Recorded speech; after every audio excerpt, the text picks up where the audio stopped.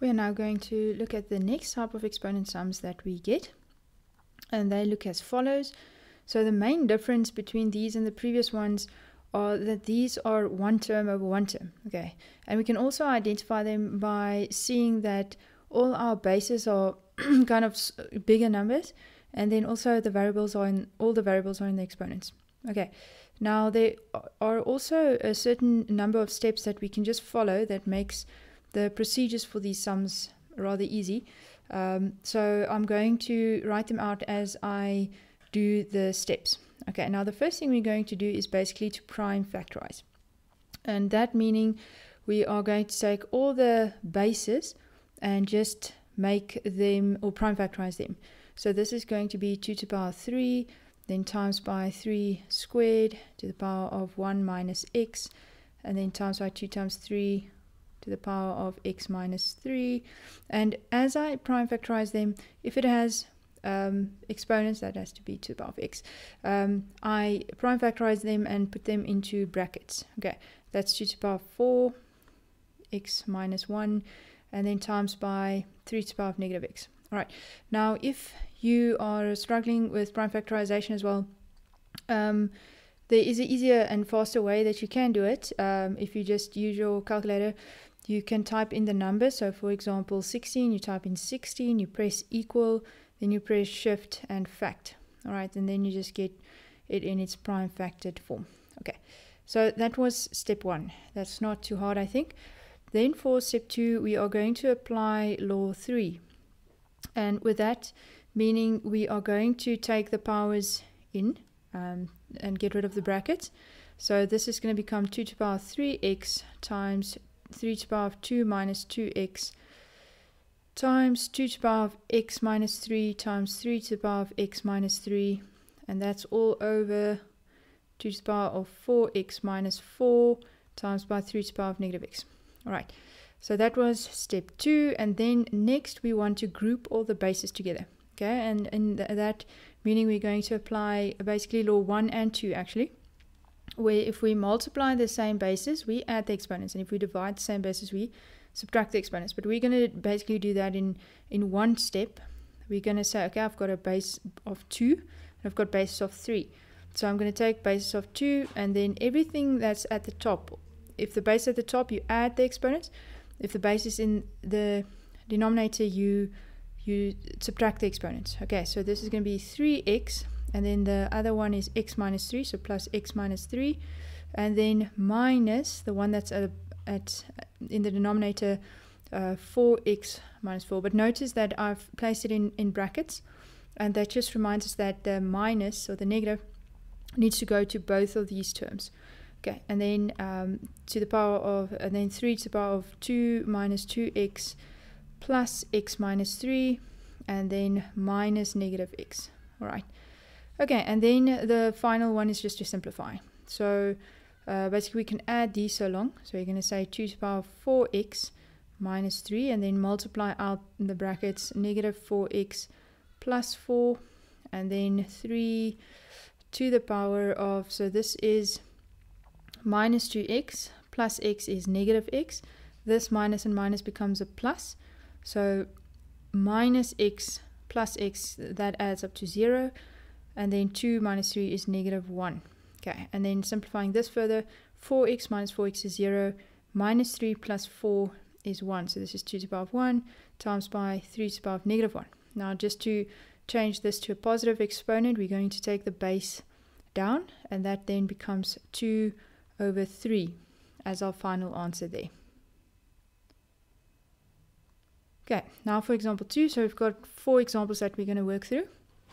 First we just start with prime factorizing, so 3 to the power of 2n times, that becomes 3 to the power of 4 to the power of n minus 1, that is 3 cubed to the power of negative 4n, and that's all over 3 to the power of 1 minus 6n, and then get rid of the brackets. That's 3 to the power of 2n times 3 to the power of 4n minus 4 times by 3 to the power of negative 12n.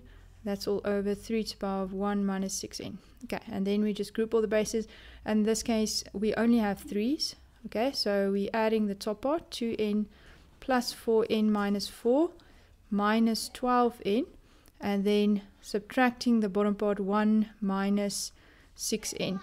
Okay, and then we have 3 to the power of, so if we add these, we've got 2 plus 4 is 6, minus 12 is minus 6, so minus 6n. And then here we have negative 4, this is minus 1, multiplying that in, and plus 6n. And then taking that further, we have negative 6n plus 6n, so that gives us 0, and then we have 3 to the power of negative 4 minus 1 is minus 5. And then finally we can just take that down, so we say 1 over 3 to the power of positive 5, and then if we put that into the calculator, we have 3 to the power of 5, which is 243, so 1 over 243. Example 3, we are just going to start by prime factorizing again, so this becomes 2 times 5, and then that's to the power of 4x minus 1. This becomes 2 squared, then that's to the power of 3 minus 2x, and that's all over 2 squared to the power of 1 plus 2x, and then times by 2 to the power of 4 to the power of 1 minus x, and times by 5 squared to the power of 2x. Alright, then we just get rid of the brackets by taking the exponents into each base, so that's 2 to the power of 4x minus 1 times by 5 to the power of 4x minus 1, and then times by 2 to the power of 6 minus 4x, all over 2 to the power of 2 plus 4x, and then times by 2 to the power of 4 minus 4x, and then times 5 to the power of 4x. Okay, grouping the same basis, we've got 2's and we've got 5's. So for the 2's, all the 2's that are in the numerator, we add their exponents, 4x minus 1 plus 6 minus 4x, and then subtract the ones in the denominator. We've got minus 2 plus 4x and minus 4 minus 4x. Alright, and then the base of 5, at the top we have 4x minus 1, and in the denominator minus 4x. Okay, now simplifying this, over here we need to multiply out the brackets, but we can so long add the like terms here. 4x minus 4x is 0, and then minus 1 plus 6 is 5, and then that becomes minus 2 minus 4x and minus 4 plus 4x. And for the 5, 4x minus 4x, once again 0, so 5 to the power of negative 1. And then we have 5 minus 2 is 3, minus another 4 is to the power of negative 1, minus 4x plus 4x, 0. And then we have the following. Now to make the exponents positive, we can just write it over 1. So take both of the bases down and say 1 over 2 times 5, and that just becomes 1 over 10. Then for example 4, prime factorize, so that's 2 times 3 to the power of 2x, and then 2 is 2 squared to the power of x over 2 plus 1, and then times 3, all over 2 squared to the power of x times 3 squared to the power of x plus 1 times by 2 to the power of x minus 1. Alright, take in the exponents to the bases, so 2 to the power of 2x times by 3 to the power of 2x times by, so this these two cancels, so 2 to the power of x plus 2 times 3 to the power of 1, and then 2 to the power of 2x times by 3 to the power of 2x plus 2 times by 2 to the power of x minus 1.